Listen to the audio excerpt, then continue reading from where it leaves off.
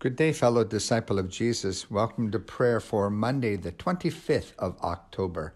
Let's take a deep breath as we begin with our introductory responses. Blessed be the Lord, the God of Israel. May all the earth be filled with God's glory. Together, may all the earth be filled with God's glory. Light has sprung up for the righteous, and joyful gladness for those who are true-hearted. And joyful gladness for those who are true-hearted. Glory to God in the highest, and peace to God's people on earth. And peace to God's people on earth. The Word was made flesh and dwelt among us. O come, let us worship.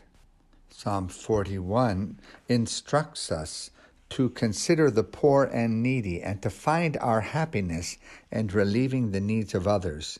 The psalmist writes this prayer and encouragement to us even with a sense of having been betrayed by their best friend. Overcoming this bitterness, the psalmist looks toward the Lord. Happy are they who consider the poor and needy. The Lord will deliver them in the time of trouble.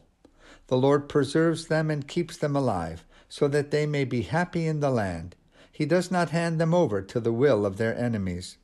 The Lord sustains them on their sick bed and ministers to them in their illness. I said, Lord, be merciful to me, heal me, for I have sinned against you. My enemies are saying wicked things about me. When will he die and his name perish? Even if they come to see me, they speak empty words. Their heart collects false rumors. They go outside and spread them.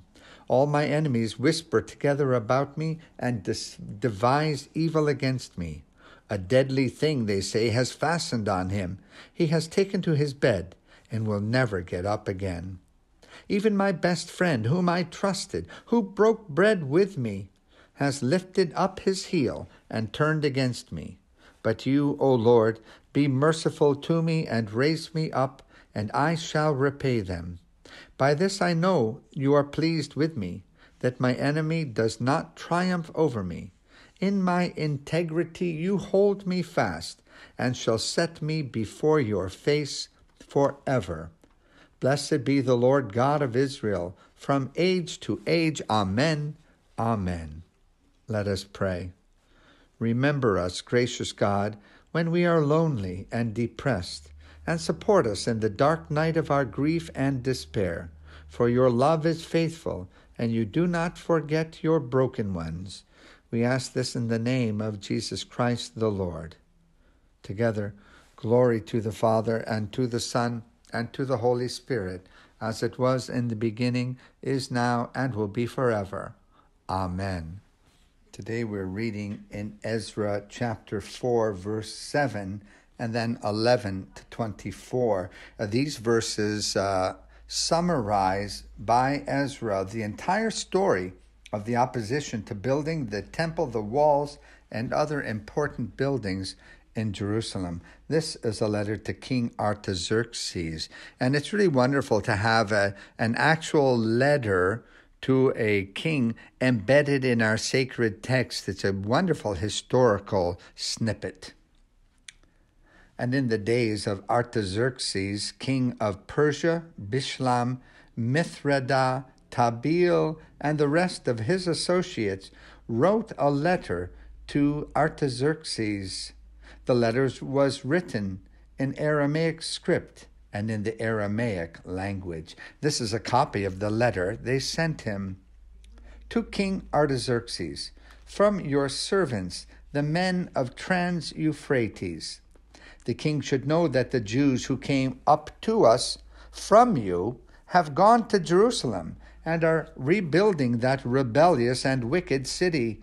They are restoring the walls and repairing the foundations. Furthermore, the king should know that if this city is built and its walls are restored, no more taxes, tribute, or duty will be paid, and the royal revenues will suffer. Now, since we are under obligation to the palace, and it is not proper for us to see the king dishonored, we are sending this message to inform the king, so that a search may be made in the archives of your predecessors. In these records you will find that this city is a rebellious city, troublesome to kings and provinces, a place of rebellion from ancient times. This is why this city was destroyed. We inform the king that if this city is built and its walls are restored, you will be left with nothing in Trans-Euphrates. The king sent this reply: to Rehum, the commanding officer, Shimshai, the secretary, and the rest of their associates living in Samaria and elsewhere in Trans-Euphrates. Greetings. The letter you sent us has been read and translated in my presence. I issued an order and a search was made, and it was found that this city has a long history of revolt against kings and has been a place of rebellion and sedition. Jerusalem has had powerful kings ruling over the whole of Trans-Euphrates, and taxes, tribute, and duty were paid to them. Now, issue an order to these men to stop work, so that this city will not be rebuilt until I so order. Be careful not to neglect this matter. Why let this threat grow to the detriment of the royal interests? As soon as the copy of the letter of King Artaxerxes was read to Rehum and Shimshai, the secretary, and their associates, they went immediately to the Jews in Jerusalem and compelled them by force to stop.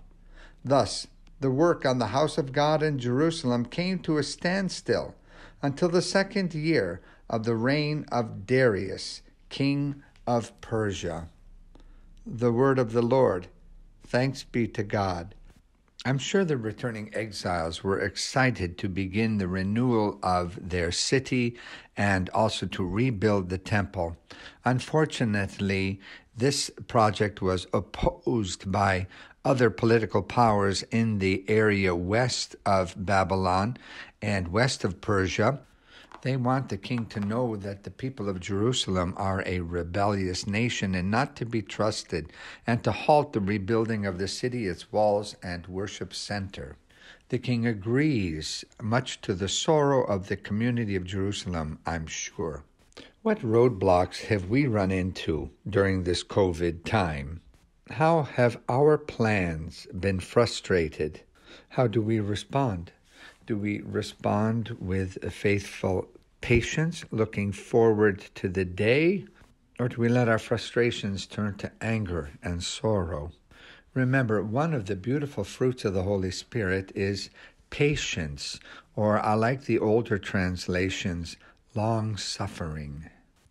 I'm not saying I like suffering over a long period of time, but it does give us, I think, a better sense of the cost of patience.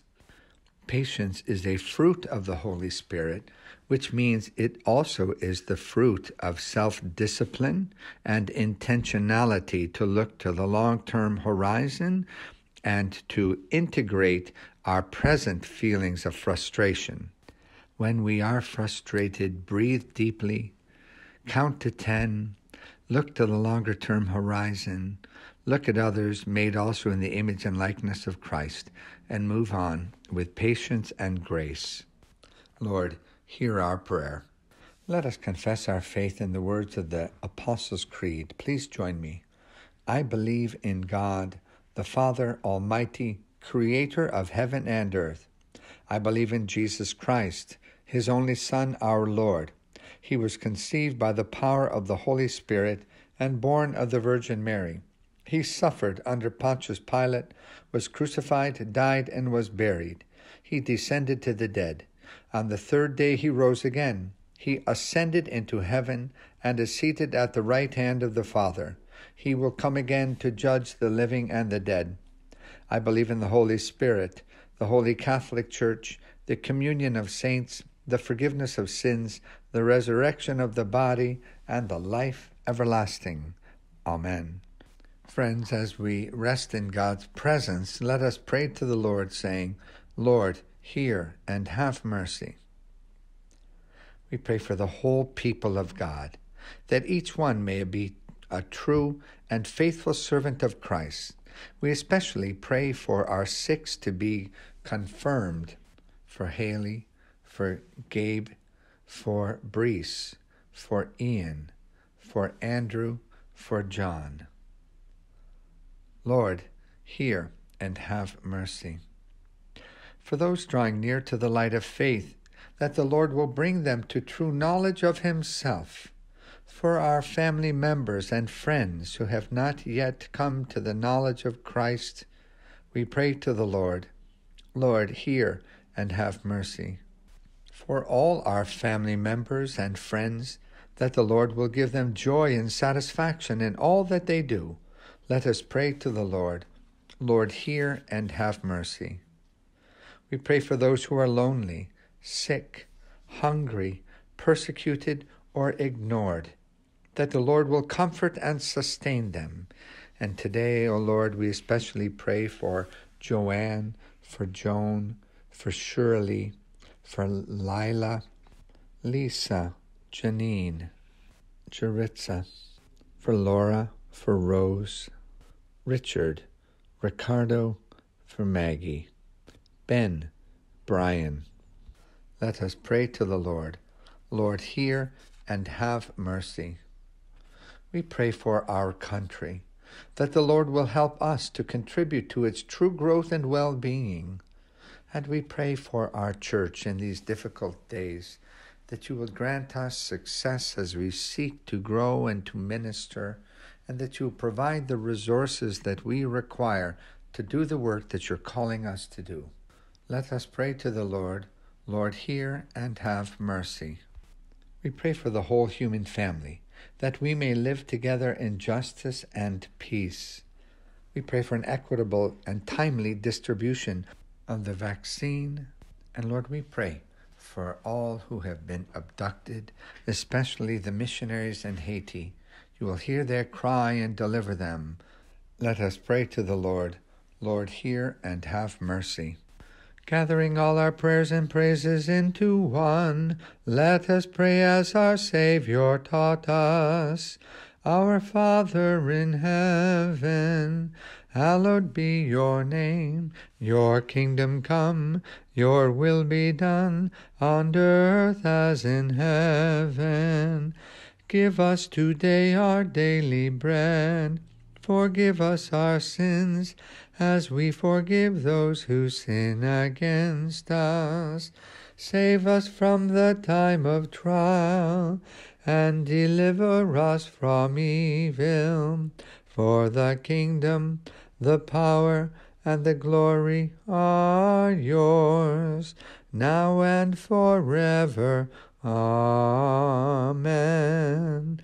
Beloved, let us bless the Lord. Thanks be to God. Alleluia. And now the peace of God, which passes understanding, keep your hearts and minds in the knowledge and love of God and of his Son, Jesus Christ our Lord. And the blessing of the Father, the Son, and the Holy Spirit rest upon you in all that you love this day and forevermore. Amen. Have a blessed day today, Monday, the beginning of a new week, walking in God's grace.